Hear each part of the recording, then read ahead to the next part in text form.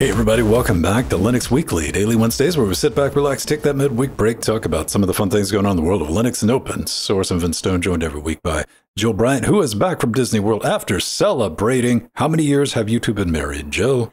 Okay. Years. Technically, it's a number. Yeah, I know. That's not a number. Come on, we're looking for a number. Technically 13. 13, but all right. It's actually, we've been together much longer than that.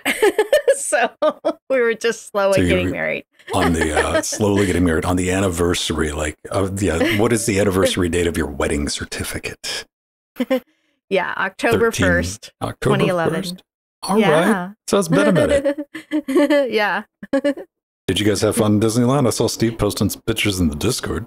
Yes, we sure did. We had a wonderful meal at Cafe Orleans in New Orleans Square in Disneyland, and it had a delicious New Orleans style prepared meat, which was delicious.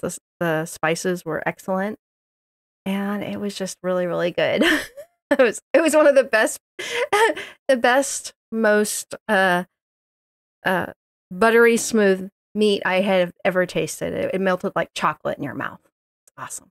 All right, that's cool, man. You didn't have to run after it, try to catch it. That's awesome. No, exactly. And I'm not a huge meat eater, but this was incredible. Nice. Well, I'm glad you guys had a fun time with that. Maybe you get 13 more years out of Steve before you chase him off. Yeah. Yeah. I got faith in you, Steve. You do another 13, man. Easy. Probably another Absolutely 13 after that. Good times, everybody.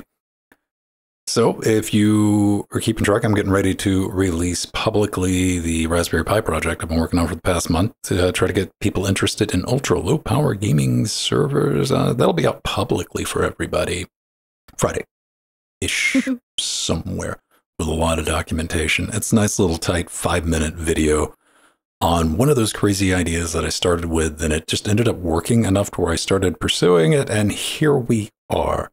You can get early access to that if you want on the Interfacing Linux Patreon, but if you don't, just chill out, subscribe to Interfacing Linux on YouTube, and it'll be out Friday along with all the documentation. And, this is my story. Those biscuit recipes, you show up and you're like, I need a recipe for biscuits, and it starts off with 6 paragraphs of I was born in a small town.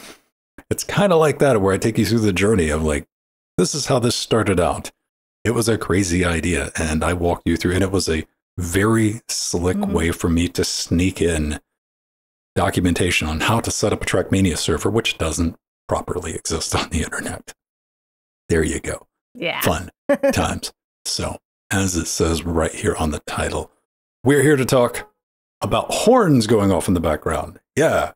No, we're here to talk about the Thunderbird Android beta, because back in 2022, Thunderbird bought K9 Mail. Yes, they did. And since then, they've been doing, something. Now that something is ready for the public, this is the testing checklist that's kind of flying by right there. And they would like you to poke at it, mostly focusing around reading and writing, receiving and sending messages, the old emails. And I was going to test it out because I use K9. And they have a K9 transfer, K9 Android mail client, and it unfortunately requires using the K9 beta, which I had to go back and look at because, initially I downloaded the app. It's available in the Play Store. Go play around with it, or it's also in the GitHub, the APK. You can just download it, sideload it, and that's how you want to go about it. I had K9, and it's easy. I'd never exported anything from K9, but it was easy. It did the K9. I saved it, downloads folder, opened up Thunderbird, and it's like, hey, there it is, and it did it, and it said, re-enter all of your passwords. And I'm like, no, I don't know any of those passwords. I'm gonna have to go into Mount Doom and dig those out. I don't have any. I know where they're at, but they're hidden even from me. So I'm like, hopefully that's gonna get fixed, that password transfer, because I don't want to transfer if I have to go digging out, because I got a lot of email accounts in there for business, and that's one of the reasons I didn't want to use a beta client for K9. I'm like, I need this to work. I can't. This is not testing in production for this one. We got a couple of screenshots on the Google Play page, because if you go to the GitHub page, they commit the ultimate crime of having a GUI app. Sorry, Thunderbird, I will call every single person out for this. If you got a GUI app, you need to have screenshots on your GitHub page. Do it. Quit fighting it. It'll come naturally. Let's see. What do the screenshots look like? It kind of looks like, unsurprisingly, a bit like Canine Mail. It better have a dark mode. If it does not have a dark mode, I'm not going to use it. A little bit excited for this. I'm, been waiting for this. Hopefully it takes a lot of inspiration from Canine Mail. Canine Mail is great if you have email, if you like your Gmail accounts, and if you got a bunch of email accounts. I got Linux Gamecast, I got Interface Linux, and I got some other work stuff that, that nice, simple, unified email inbox. And let's face it, Gmail on Android is a bloated piece of bloat. It's just a chunky, heavy client for no reason. I guess it's too busy hoovering up all your data bits. Yeah. Full release is going to be planned at the end of this month. So they're speed running this one. Yeah, they sure are. Here's the beta. Here's like the middle testing part, and it's going to be out at the end of the month. And something Pedro pointed out, I posted this in our super secret Discord earlier this week when I saw the news come out, and I'm like, hey, this is Nate. And Pedro's like, yes, one thing they're going to be adding is the ability to import all of your desktop Thunderbird contacts. Yeah, that's awesome. But you got to get those passwords in there. I don't care like what security hole I need to open up, because man, I don't have a document with all those passwords in them. So please make that a thing. Yeah, absolutely. What do you think, Jill? Did you play around with it? I sure did. So like Ven, I was going to test the Canine transfer that includes 5 of my email accounts, but I will wait for the stable release. I just decided not to deal with it right now. So what I did is I installed the Thunderbird beta for testers on the Google Play Store and brought in my Gmail account for testing. I thought that would be quick and easy, and it was. It set up my Gmail account easily and beautifully, and so far I've been able to read, fetch, and send emails. And I will continue to test, and just sent my request to join the Thunderbird Android beta mailing list. And I was waiting for approval yesterday, but within about 20 minutes after writing the show notes, I got approved. So now I need to go in the forum and give them my test results as I'm further testing the awesome application. And by the way, it's so I don't like Ven, I don't like using the default Gmail client on Android. Drives me up the wall, and it's very slow. I liked it back in the day. It used to be nice. It used to be slick, and it's just getting chuggy. Yeah, and like there's certain things I don't expect to be chuggy.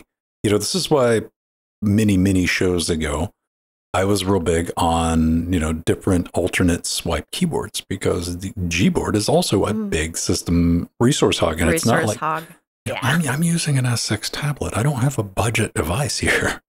Yeah. So yeah, it shouldn't be slow and chuggy.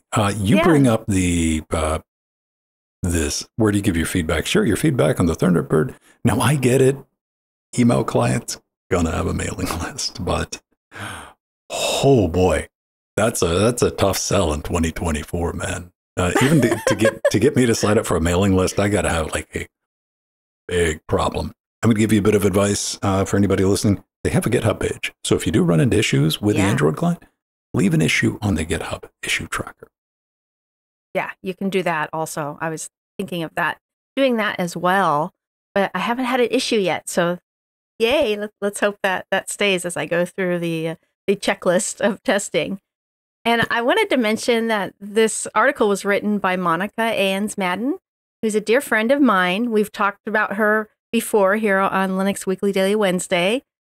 And she's been working in the Linux community for years and did a great job in the article explaining the process of testing the Thunderbird beta so that even new people in the community can test it. It's really easy to do. So that option is there. But if you like to strike up a chat, they also have a Matrix. Have you heard about Matrix? Well, yeah, absolutely. They got one. Go check it out. Ladies and gentlemen. Now, if I want to get fancy when I measure my resources on my system, I'm thinking HTOP. But if I want that extra sparkle and the extra glow, I'll open up B-top and enlarge my terminal just slightly, because the default size I like my terminal at is just too small for B-top. That's the main reason I don't use B-top. However, some of you like, okay, you know what? I like GNOME System Monitor. I'll open that every now and then. Mm-hmm. Why I don't open GNOME System Monitor? Because it opens over here every time. That's why, which, this is my most left monitor. It is not set as the primary, and it does not respect that this monitor is set as primary. So that's the main reason I don't use it. I like the look of it, but we can do better in 2024, and Jill's going to tell you all about it. Yeah. So one of my favorite tools for monitoring system resources just got a major update, Mission Center, and version 0.6 has been released. Mission Center, as we've talked about here before in LWDW, is a Rust-based GTK4 library Adwata system monitoring tool and is the Swiss Army knife for monitoring system resource usage, such as CPU, RAM, GPU, Ethernet, and disk, etc.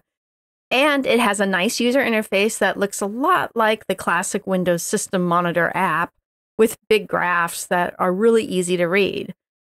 And the big update that all of us Linux users will love, and that is very rare in our Linux ecosystem, is that there is now a fan monitoring page in Mission Center. Yes, a fan page that tracks your computer's fans and reports their PWM, RPM, and temperature info if it is supported by your system. Now, before you run out, everybody is thinking like, oh, cool, put it on my laptop, it's going to work great. No. No, right. Yeah. Let's look at this chart right here. List of tested systems and laptops are expected when noted. All right, laptop, system 76, you get 4 crowns. Max RPMs might not be reported, however. HP, nope. Framework, nope. Lenovo, nope. ThinkPad, kinda. You get 2 crowns and a couple of checks. Asus is 2 nopes, 2 checks. Dell's 1 crown, 2 green checks, and a nope. Surprisingly, the Asus ROG Strix custom build works like a charm. MSI something cut, nope. So keep all that in mind. But it's getting there. Early days. They're starting it out. Early days. Yeah. I found that one of the systems I built with an Asus motherboard that was recognized by OpenRGB did work with Mission Center fan control. So that was cool. That was my only system that did, though, of like the 3 I tested.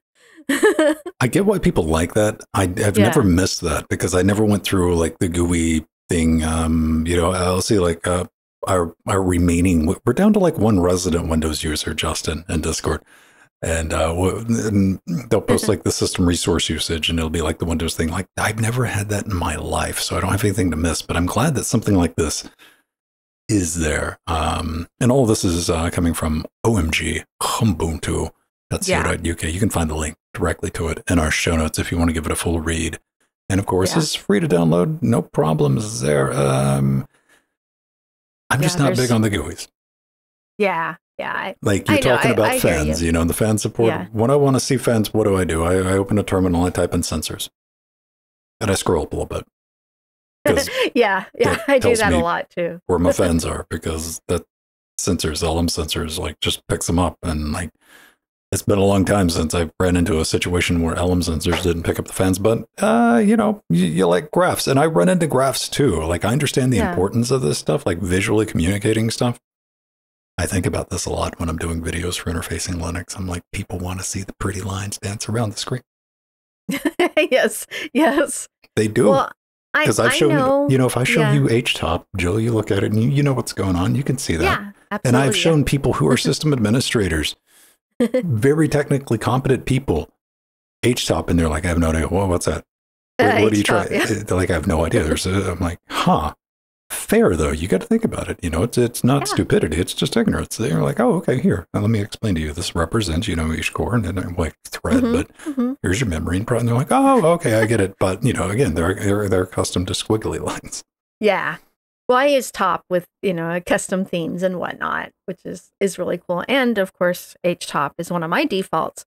But it is nice, actually. And it's not a default when it's installed in Debian. You want me to drag Debian out in the middle of a parking lot and shame it with a bell? That's the one right there. That is the first thing I type when I install Debian that says command not found is htop. I forget every time because it's just like, even Raspberry Pi, htop, default. Love it. It's right there. Yeah.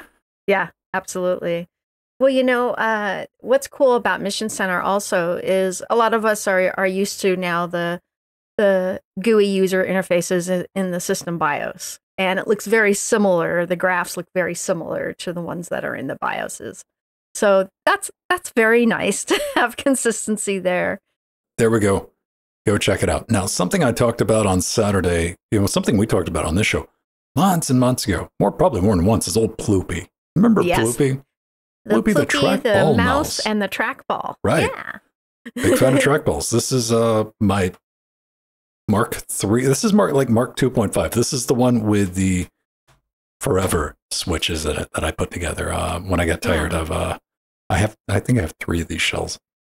But building your own input device is pretty neat. And that's what Charlie's done. Yay. That's what he's done. He's taken the time to build a modern grip style mouse that basically anybody can build at home. Now, with enough patience. I should say with enough patience. And you know what? It looks different. I saw it on Saturday. That looks like the Godot logo for some reason in my head. I don't know. I could be wrong. Let me know what you think. Some of the neat features in this include variable grip for the grip and palm and the ability to tilt. That's right. This thing can kind of lean up on its side. Then we have this thing called snub nose. You know about that wackiness. It gives your mouse like a very aggressive look, like maybe it's a car a little bit, but it gives you the option to like jack up the clicky bits. Let me go ahead and scroll down and see if, there we go. Look at that maximum snub nosing going on right there. That's what that looks like. All right. It sure does. Kind of wild. I mean, it's kind of spacious. You know what? If anything, this looks different. And let's be honest, if this thing wasn't 3D printed, I'm sure like a Razer or whoever would, Corsair, they want to charge like $500 for it. Like it is the ultimate, whatever. You know, it's got speed holes all in it. What is it? It's powered by an Arduino Pro microcontroller. And there it is leaning. Aw, look at it. It looks like it's taking a Wii. So they do say it's a bit on the heavy side, to which I'll say, what are we calling heavy, my friend? Is it 130 grams? To which I laughed heartily because no, 130 grams is not quite heavy. I guess maybe you are the type of person who likes a gerbil that is so light on your desktop, if you sneeze, it goes flying off. I, however, am not. I want a little weight to my mouse. I'm not alone. Joe, you like a heavy mouse, right? Oh, absolutely. At 130 grams, all I can say is like this mouse needs a sandwich. It definitely does. There's a complete like breakdown of the PCB, the instructions. I'm not even going. This comes with a full on manual. Like I would expect this to like. If iFixit sold like a build your own mouse and they did like a nice glossy, it would look like this. This is just incredible documentation. I'm a documentation snob and I'm going to say A+ #1 on this, along with a YouTube video covering the build process. Oh, I love to see it. The only downside is, it's not really a downside, it's just a reality. The parts list, the bill of material to put all this together, assuming that you have a 3D printer, is going to be about $200. So it ain't a cheap one. Yeah, love to see it. All right, one last thing before we get out of here. Raspberry Pi AI. Yes. Because we got to put AI in everything. I'm looking for the Raspberry Pi AI Ethernet cable. I don't know, man. We're just putting AI on everything. They've decided to put AI on a camera. Yeah, so the Raspberry Pi AI camera has just been released. And this one is cool because it can be connected to all Raspberry Pi models, including the Raspberry Pi Zero. That's pretty awesome.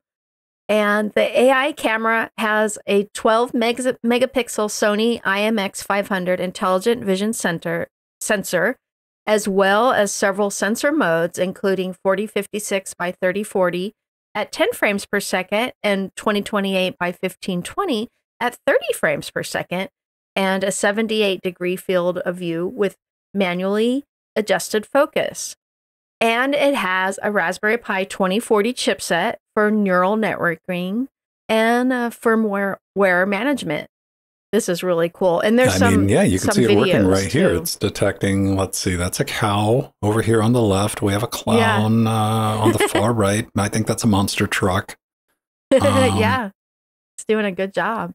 And the video works real well, too. You're seeing like the probability. It's like, yeah, it might be a cup. 13%, maybe mouse, 50%. Now, this is all like training with the models and stuff like this. This is definitely play around with, because like this is not the first time we've seen AI, enhanced powered cameras. This has normally been the realm of the Jetson Nanos, the Jetson series from Team Green. So to see this come over to Raspberry Pi is kind of interesting to play around with. I'm going to take a little bit of issue here, because on this on their webpage, they got a Raspberry Pi 5 without active cooling on it running AI.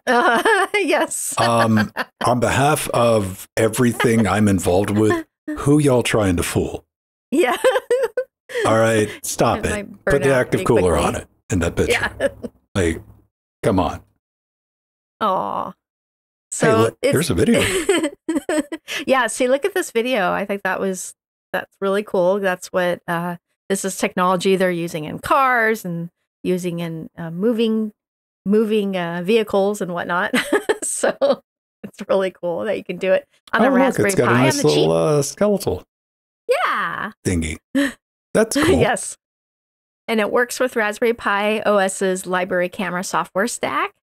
And in true Raspberry Pi fashion, there is an easy to follow getting started guide for installing the AI camera and setting up the software and running the neural networks. And the camera is actually available for $70 at the usual Raspberry Pi distributors. That's not too bad. So, yeah, that's pretty sweet. And this is also really nice because Raspberry Pi had another camera that would work with AI, but you had to have a Raspberry Pi 5 kit to use it. Oh. So this is the first time they've brought it to. It's got all the stuff in the camera, so you can. Yeah. So maybe you might be able to get away with using the Raspberry Pi without active cooling on it. Yeah. I wouldn't recommend it. Who knew? But maybe. Good to see. Love to see it. That's going to do it this week, though. Ladies and gentlemen, I want to thank each and every one of you making the show possible, just sharing the show, telling people about it, downloading the podcast, leaving comments, feedbacks, hints, and allegations. You know we love it. Also, if you want to put a ring on it, come help us out, because, hey, doing these shows costs money. Been able to keep it commercial free 14 years. You can do that. Head over to Linux Gamecast, got a support tab. Best way to support us is on Patreon. That way I can give you a bunch of stuff as a bonus, as a big sloppy thank you, like the live and uncut versions of this show, Super Shows, in which is production meeting we have on Saturday nights. You get a download video version, and of course, podcast audio, along with sneak peeks, stuff we're working on. And we got LibrePay, we got PayPal. We even did the crypto thing, because I found out that I can convert that stuff over a Newegg into studio hardware, which is nice. And of course, we got Amazon wish list. If you want to pick us up a little present, because who doesn't like presents? Long running gag we've had on the show. Send in a note. We'll read it as like, ha ha ha. So yeah, all that's listed there. And of course, we got a merch store and humble affiliate links. We appreciate it. It's been awesome. And yeah, thanks for watching, hanging out with us live. We do this 3 p.m. ish is when we get going. Try to get going like 15 minutes. So, 2:45 ish, kind of like Linux Gamecast. It starts around 8 ish. So, right here on Twitch. It's just a / Linux Gamecast. We do that. And of course, it's another thing. If you want to come hang out with us on Tuesdays and Fridays, we do the Trackmania. You can come play on Yay. Trackberry. Trackberry might be a little bit of a thing. It might. I'm preparing. Always prepare for the worst, because it very much might, for the next couple of weeks, be standing room only to play Trackmania with us, and I'm realistically can only have 12 people in there on the Raspberry Pi. Yes. So come in early. There we go. Jill, fun show. Yeah. We get to play around with a bunch of stuff. But now, absolutely, let's get the bounce of music going on and press the credits button and thank the beautiful people making the show possible. Yeah, we have lots of wonderful patrons to thank, including our advisor, Artherin. We got Steve Husband in chat. We have Scoots in chat. We have our executive producers. We have our Chicago Kicks bottom, our sea monsters, who I'm not getting around to reading because it's really flying by, and our death notes, and our chairlings. You don't even see chairlings. I get to that part, Jill's like, oh, little purple lines on the screen. Yeah, can't see them. I get like that too, man. All right. Hey, everybody. You know what? Get out there. Get up something fun. Remember to come check out Interfacing Linux on Friday for a fun little adventure that I've been working on. And, of course, we'll see you again next week. I'll see everybody, this Friday. Oh, and Jordan will be back tomorrow with, I think he's doing some Outer Worlds around 7:30 p.m. right here. Great game. Live. Good times, everybody. See you next week. Bye-bye. Bye, everyone. Love you all.